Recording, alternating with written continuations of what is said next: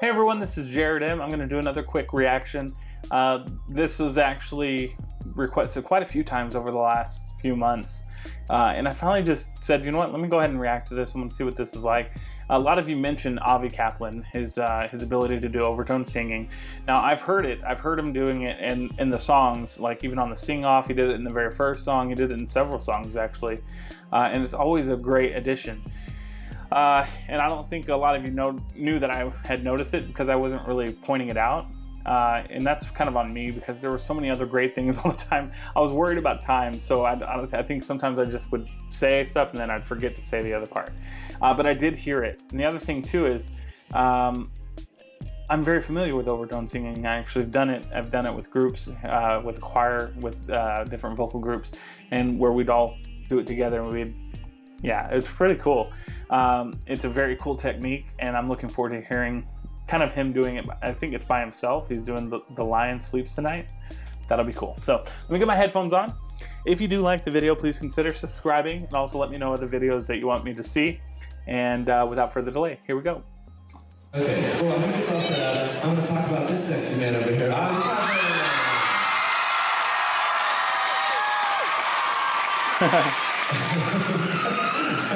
So Avi and I met through a mutual friend, and he lived in the LA area, so we just met for coffee.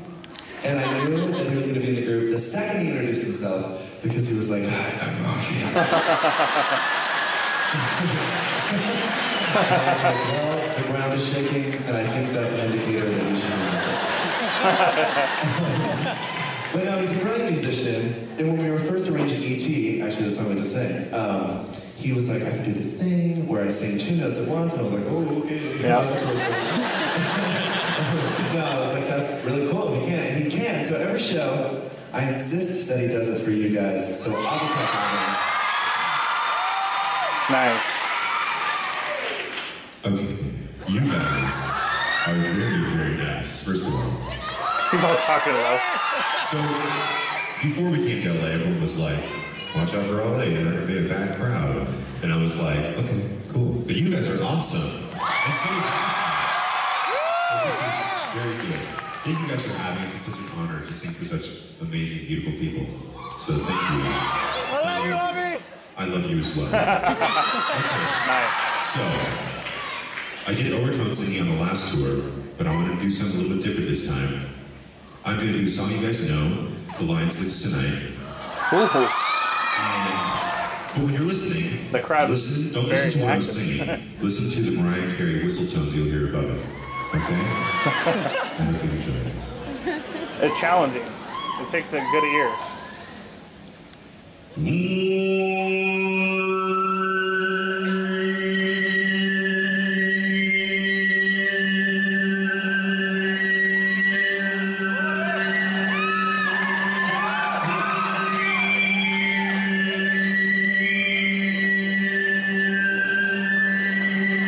Yeah.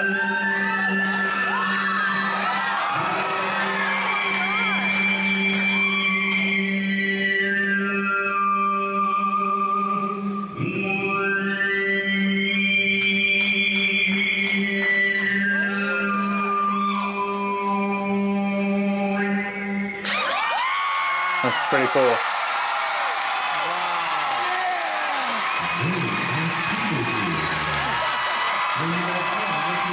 That's pretty cool. Yeah.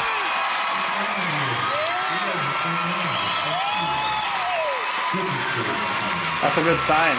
When you can get a crowd reaction like that. Very excited. Absolutely. I'm going to say that a lot tonight. I'm excited with me. Yeah.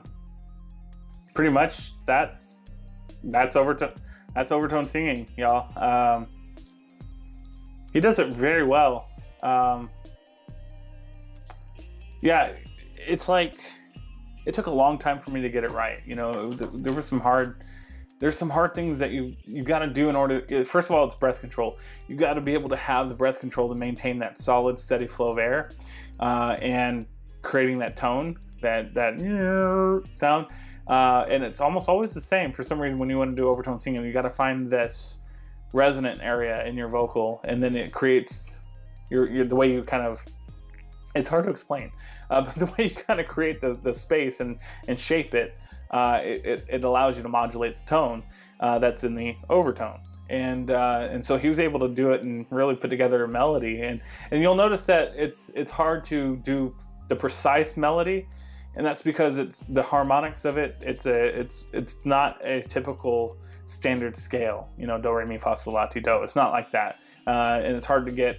Yeah, it's just it's mainly whole note scales, but it's man, that was really good, and it's so clean, you know. And the fact that he's able to pinpoint the note consistently shows he practices that a lot. So like I said, I've done it quite a bit. I haven't done it in a while, but it's a fun thing. You should try it. You should try it sometime. Just if you're a singer and you want to try that out, try it. Just like do what he does. Kind of find that tone in your voice. That usually it's like around the B. It could be a low B, a B minor. It's like on a minor scale kind of thing. Whichever key, B, C. Find that in your tone. Hum it out there and leave some space in your mouth. Breath control, and then try and see if you can hear an overtone. Just try modulating the shape of your mouth a little bit, like doing an O, ah, E kind of sound, but maintain that, you know, like that, and see what you can do. And let me know in the comments if you're able to hear an overtone. It doesn't have to be perfect, but try it out, and we'll see. We'll see. Anyway, thank you guys for that request. That was really cool. If there are other videos of him doing overtones, let me know, and I want to go check those out as well. Similar to that, like if there's another one similar to that where it's just him kind of nailing it like that. In other words, we'll see you next video. Bye.